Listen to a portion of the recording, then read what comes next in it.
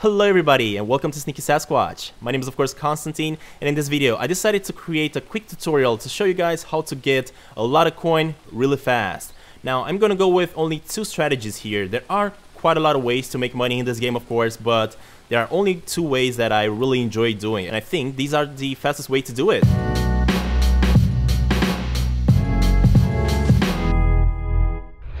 So first of all, what you want to do is just grab your fastest car here, upgrade it, and then head on out to the racing tracks. Once you reach the race tracks, what you're gonna do is go inside the racing office here. And make sure you start up early in the morning, because what you're gonna want to do here is just select the mountain pass. I mean, this one is just gonna give you 200 coin if you finish it. But don't get scared about this small amount of coin, because if you keep on doing this race over and over again for the full day, you will see that you might be able to do about 9 or 10 races in a day, which means about 2,000 coins. And 2,000 coins is not a joke. So just jump straight into the race here and do this one real fast. Now the thing about this race is that you can do this one in 30 seconds. The game here is gonna give you about 40 seconds to be able to finish up the race, but I always finish this one up in about 30 seconds or something like that. And this only means that you will be able to finish one of these races every 30 seconds or so. But with the reward animations and stuff like that, I think you are gonna get yourself 200 coins every 50 seconds.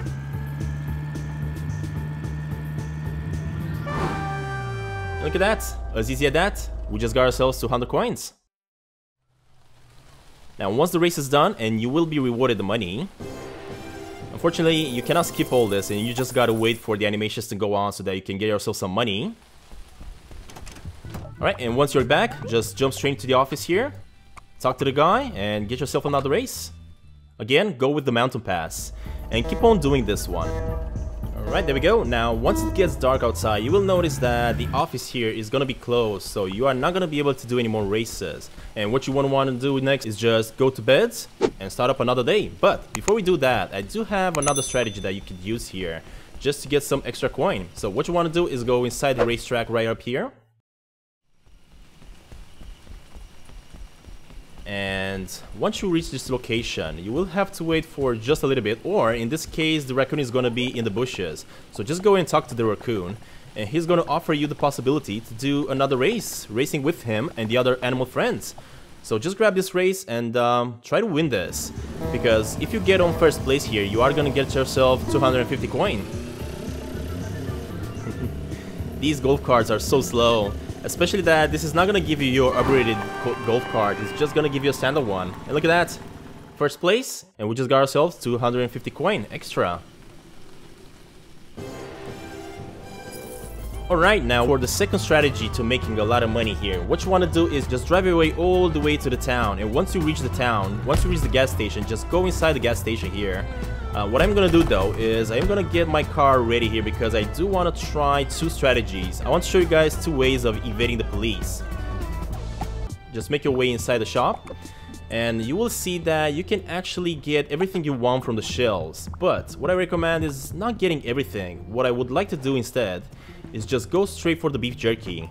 As you can see, this is the most expensive product in the shop, and try to make our way out. Now once you try to get outside of the station, you will see that the gas station attendant will try to stop you and ask you to pay for that. But what we are gonna do instead is just make our way straight for the car, and you will see that cops are gonna come for us, and you will have to just run away.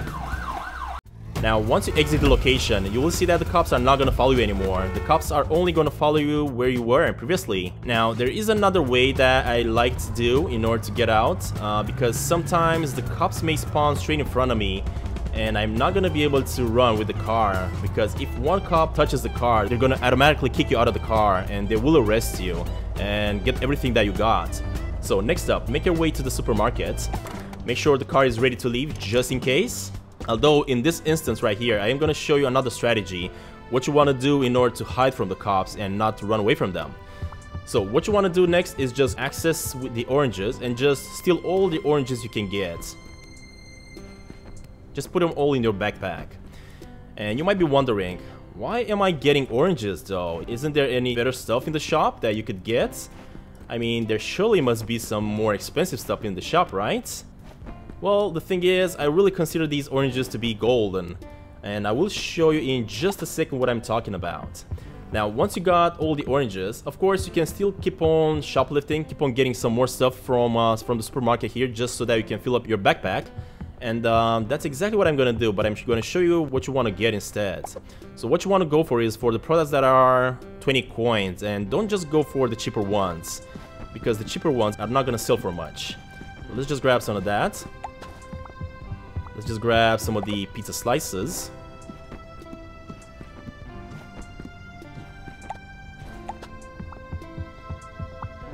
Let's go back in the fridge here.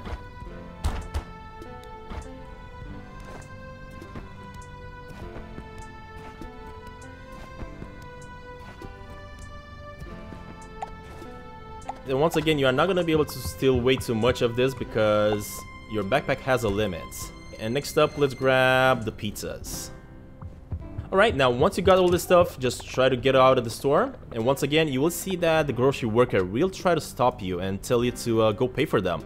But we're not gonna do that. Instead, we're gonna try the second strategy. Instead of jumping in the car and driving off this area, exit a little bit so that the cops are coming after us, go back in the shop and then hide in the bathroom. You will notice that the cops are not gonna come after you in the bathroom, and even if they come really close to the bathroom door, they're not gonna search for you in there. So look at this. There's one cop looking for us, but he's not gonna be able to find us. And once you just sit in there for long enough, he will eventually back up, and he's gonna quit on his pursuit. Alright, so once the cops are done, you can just easily get out of the store and nobody's gonna stop you anymore. It's like you've never been here before. Alright, what you want to do next is, now that the cops are not chasing you anymore, you can easily fast travel home. Once you are back home, just don't go straight to the bear and sell all this stuff, because you will see in a second what you gotta do with it. It's more important to sell it to somebody else instead of selling it to the bear. So what you want to do next is just go back home. Access your fridge here, and what you want to do is just store all the stuff that you've stolen. I know this is going to take a lot of time to put all the stuff in the fridge. Unfortunately, you cannot really put them all in at the same time. Now, the reason I want to do this is because I want to go back at the stores the next day and try to keep on stealing the stuff that I told you. Just grab myself some more oranges, grab some more beef jerky, and then come back home. And the reason I am putting this inside the fridge and I'm not leaving it in the backpack is not because I want to make some more room for more stuff to steal the next day, but if the cops catch you, they will confiscate everything you stole from the shops, including the stuff that you stole the previous day. So this is why I recommend you guys put all the stuff that you steal inside the fridge before you go out again and start doing some more shoplifting. Alright, now once you're done putting everything in the fridge, I mean, look at that. That is a really crazy fridge. We got so much stuff in there. What you want to do next is just go back to sleep, restart the day, and start up a new day. Now, the reason we're doing this is because we want to restart the shop shelves. We want to have some more stuff to steal the next day.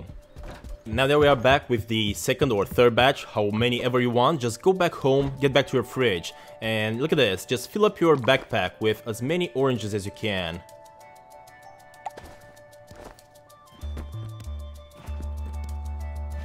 Alright, so now that you are done taking everything from the fridge, as you can see, our backpack is filled up with oranges and beef jerky. What you want to do next is just head on out to the mountain peak. Alright, so once you got yourself to the ski mountain, all you gotta do is get out of the car and make your way to the ski lifts. Now keep in mind, in order to use the ski lifts, you are gonna need a ticket from the ticket shop. Now once you reach the top, all you gotta do is make a right and have a chat with this guy. This guy will tell you that he needs some vitamin C, and in order to get some vitamin C, of course he's gonna buy all the oranges that you got. And I think he's gonna buy them for 50 coins each. And because we do have quite a lot of coins, look at this. This is how easy it is to get yourself a lot of coins. So we got 800 coins for all those oranges in our backpack. So what you want to do is just sell all the oranges to this guy and get yourself some easy money. Now, before you do anything else, all you gotta do is fast travel all the way back home.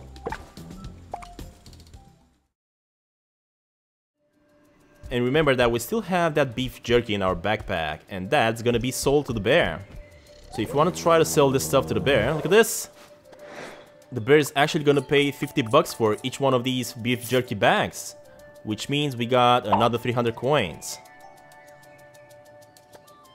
Alright, and there you have it guys. These are 2 easy quick ways that you can get yourself a lot of money in Sneaky Sasquatch. Of course, I still do prefer the first strategy with doing the mountain races because that's just gonna be the easiest way to get your money. But I do also enjoy doing the shoplifting strategy. Anyway, let me know down in the comments what you guys think about these 2 strategies, and if you have any better strategies, I'd love to hear them down below in the comments. Alright, as usual guys, thank you all very much for watching this video. I really hope you enjoyed it, and of course if you found this useful, please make sure to leave a like down below. And if you guys are new here and haven't subscribed yet, please consider doing that, as I'm posting videos just like this one every single day, playing many more indie adventure games and puzzle games I'm pretty sure you'll enjoy. Stay safe, and I'll see you all in the next one soon. Bye!